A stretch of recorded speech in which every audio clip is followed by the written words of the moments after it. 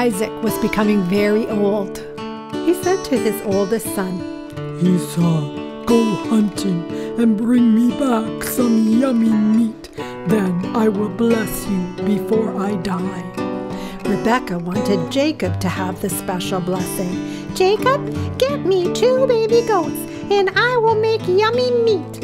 Take it to your father, and he will give you the special blessing. Jacob obeyed his mother. Rebekah gave Esau's best clothes to Jacob to wear.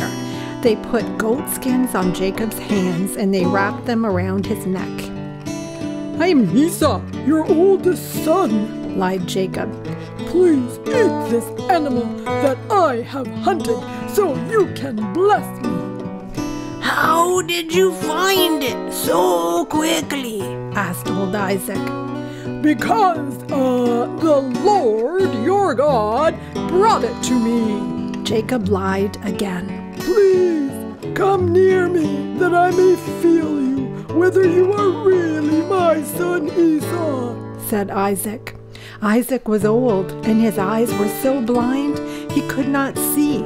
Jacob came closer and let old Isaac feel his hands.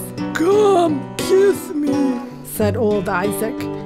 Your clothes smell like the field. The Lord bless you with lots to eat and drink. Let people bow down to you. Cursed be everyone that curses you, and blessed be everyone that blesses you.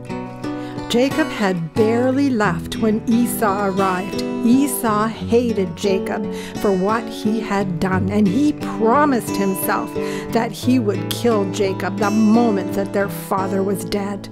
Rebekah and Isaac didn't want Jacob to be killed, so they sent him far away to stay with Rebekah's brother, Laban. Lord, help me to remember that I don't need to lie or cheat to get your blessings. I am glad that you have enough blessings for us all.